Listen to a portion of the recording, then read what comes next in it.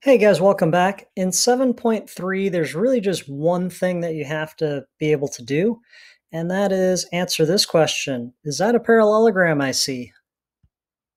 So your lesson objectives are that after this lesson, you're going to be able to identify and verify parallelograms, and you're going to know how to prove that a quadrilateral is indeed a parallelogram. So I'm going to actually work backwards. I'm going to give you all the information you need to know and summarize first, and then we'll go through sort of the details of each one. So here are 5 ways to know that a quadrilateral is a parallelogram. And if you look at these 5 ways, there's really just one brand new thing here at number 4, but all of these other things are just converses, right? Converse, converse, converse, and this is kind of the converse of the definition, or not really the converse of the definition, but if you can show that it meets the definition, then that's how you know that a quadrilateral is a parallelogram. So let's kind of go through these right here. Okay, so number 1, if you can prove that this quadrilateral has both pairs of opposite sides parallel, then by definition, that means it has to be a parallelogram. Okay. Number 2 is the converse of the parallelogram opposite sides theorem. So that theorem says if you have a parallelogram, then both pairs of opposite sides are congruent. So you just flip the conclusion and the hypothesis for the converse. So what this says is that if a quadrilateral has both pairs of opposite sides are congruent, then you can conclude the quadrilateral must be a parallelogram. And that is how all these converses work. Okay. The only one that's brand new is number 4. Okay. And what's different about 4? Well, if you look at this, this, and this, you have to know both pairs of opposite sides or both pairs of opposite angles, right? With this, okay, you can just know one pair of opposite sides, but you have to know 2 things about that one pair. Okay, if you know 2 things about one pair of opposite sides, that they are both parallel and congruent, then that is indeed enough to conclude that this must be a parallelogram. Okay, so let's look at these. This is how we know. So here's your first 2 converses. Okay, and these look really familiar because these are just the exact opposite of the theorems that you just learned, the 4 theorems you learned. Okay, so if you're given a quadrilateral and you can show that both pairs of opposite sides are congruent, then that's enough to conclude that this quadrilateral must be a parallelogram. Likewise, if you know that both pairs of opposite angles are congruent, you can conclude that this is a parallelogram. All right, so here's some problems that you can do. So for example, for what values of x and y is the quadrilateral a parallelogram?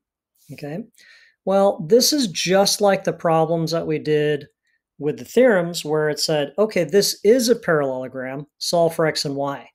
Okay, so you're doing the exact same process, but you're kind of thinking about it backwards. Okay, so we don't know that this is a parallelogram, okay, but when these 2 sides are congruent and these 2 sides are congruent, that makes this a parallelogram. So the problem solving is actually the same. The thinking is a little bit is sort of opposite, but the problem solving is the same. Okay. So first of all, we would have to know that segment PQ is congruent to segment SR, which would lead us to just set up this equation. PQ is equal to SR. Then just go ahead and substitute in those values and solve for x. Okay. Solving, you'll find that x equals 10. Okay. Let's just check this. When x equals 10, are these 2 segments congruent? Okay, let's plug 10 into this value and see what you get. You get 19 units here, and you get 20 minus 1, which is 19 units here. So yeah, those are equal, which means that these would be congruent when x equals 10. Okay, now how are you going to solve for y? Well, for this to be a parallelogram, these 2 sides must be congruent. Therefore, these values must be equal to each other.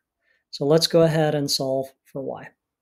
We already solved that x equals 10, and so now let's set PS equal to QR, and let's just substitute in those values.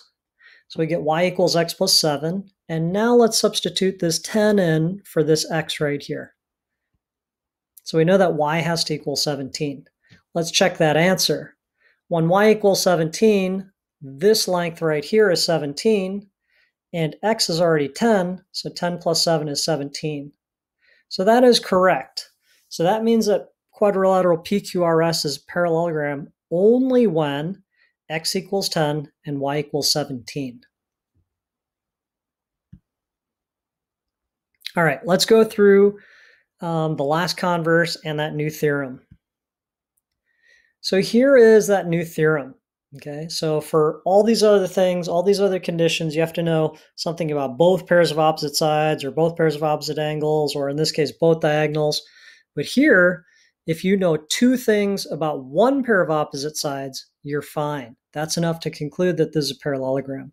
And what do you have to know? You have to know that the opposite sides are both parallel and congruent, and that will make this a parallelogram.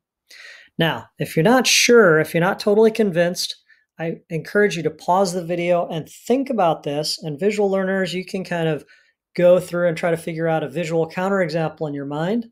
And if that's too hard for you or that doesn't work for you, I encourage you to look at the proof on page 383. It's actually pretty cool. All right, our next converse, our last converse, is the diagonals converse. So remember that the parallelograms, if we're given a parallelogram, then the diagonals bisect each other. So the converse of that is that if you have a quadrilateral and you don't know if it's a parallelogram, if the two diagonals both bisect each other, that's enough to conclude that you do have a parallelogram. All right, example 2. For what value of x is the quadrilateral a parallelogram? So now we're looking inside at the diagonals. Well, for this to be a parallelogram, both of these diagonals would have to bisect each other. This one we already know is bisected because we have congruent pieces right here.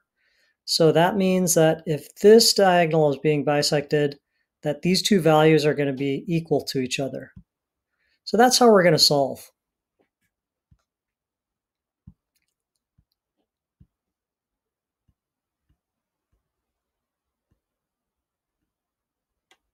So FCED is a parallelogram only when x equals 4. Let's just check that answer. 3 times 4 is 12. 5 times 4 is 20, minus 8 is 12. So we would have 12 units, 12 units. Yep. All right, so I have a few more examples of types of problems that you're going to have to be able to solve. But there's no new learning or new teaching. So I want you to just try some of these examples. I'm not going to provide you with the step-by-step solutions because they're pretty simple. But I want you to pause the video and I will provide the answers. All right, for what values of x and y is this a parallelogram? Okay, for this to be a parallelogram, x would have to equal 32 and y would have to equal 29. And how did you solve that? Well, we know that angle C would have to be congruent to angle A, so you set these two values equal to each other and solve for x. Likewise, angle B would have to be congruent to angle D, so you set these two values equal to each other and solve for y. Okay, here's another one. Go ahead and pause the video and try this. Okay, so for this to be a parallelogram, x would have to equal 2 because diagonals would have to bisect each other, so 2x would have to equal 10 minus 3x. Okay, so these examples are really interesting, and visually they can be a little bit challenging, okay? So this looks like a rectangle, but you don't always know that it's a rectangle. I'll show you in the next example. But okay, is this enough information to conclude that this right here is a parallelogram? Well, it doesn't fit just from what we're looking at. It doesn't fit any of the converses or that theorem. Okay, because none of those converses talk about, well, if you have a 90-degree angle and an opposite angle is 90 degrees, there's nothing like that. Okay, but think about this one. Okay, So the answer to this one is actually yes, okay? And here's why. Okay, you have to draw upon what you learned in first semester with two parallel lines cut by a transversal. We're given that these two lines are parallel, right? So if you look at parallel, parallel cut by this transversal, what is this angle and this angle? Those are CIAs. And we know anytime you have two parallel lines cut by a transversal, consecutive interior angles are going to be supplementary. And if this is a right angle, it's 90 degrees. This must also be 90 degrees. Okay. And by the same reasoning, these two are both 90-degree angles as well. Okay. And so you should be able to conclude, you should be able to figure out why that allows you to conclude that this is a parallelogram. Because if all four of these are 90 degrees, that means that both pairs of opposite angles are congruent. How about this one?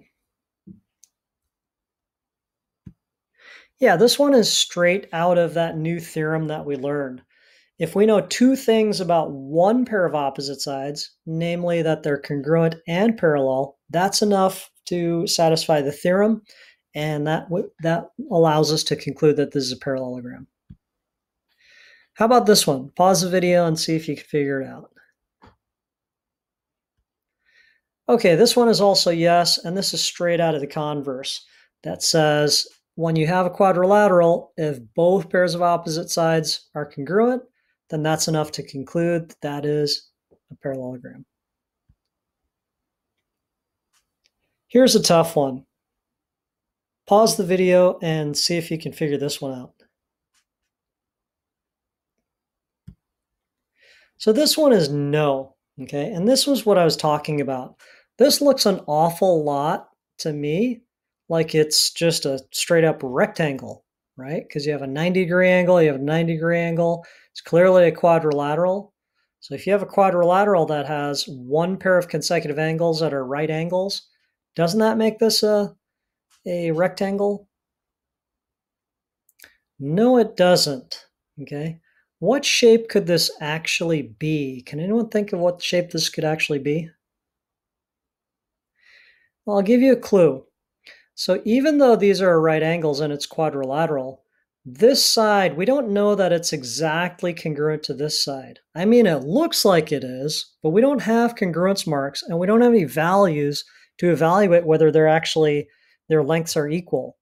Okay, so this side could be slightly longer or shorter, but let's just say slightly longer than this side, right? And so that means that these are not right angles. This is kind of tilted in a little bit, right? And let's just exaggerate this. If I were to stretch this side really far and leave this side here, and then this side would be, angled like that, okay, that is the shape that this could be. And we'll learn more about what the name of that shape is in the next lesson.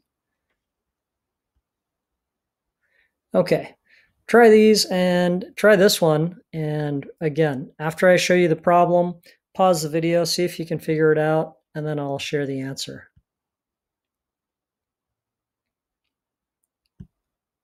Okay, so in quadrilateral ABCD, we have the following.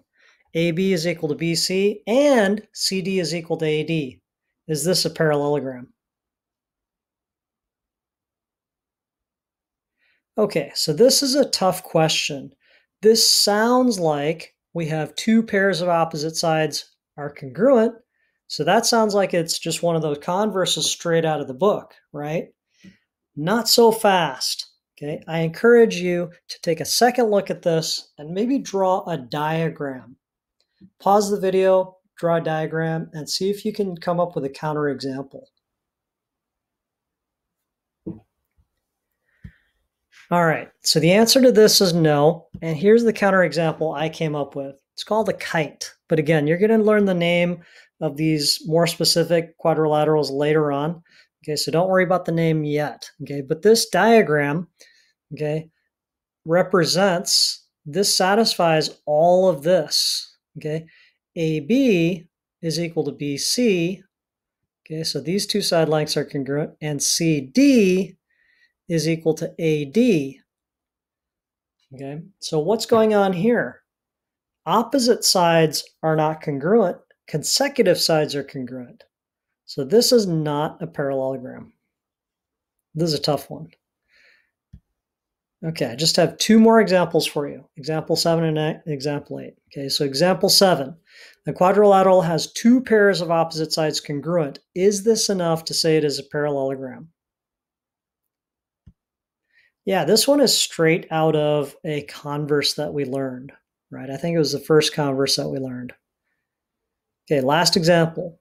A quadrilateral has two pairs of angles congruent. Is this enough to say it is a parallelogram? No. Here's my counterexample. Okay, two pairs of angles are congruent. It doesn't say two pairs of opposite angles are congruent. Okay, and we'll learn the name of this shape later on. All right, guys, that's all I have for you. I hope you enjoyed the video. Please enjoy the practice problems. We'll see you in the next lesson.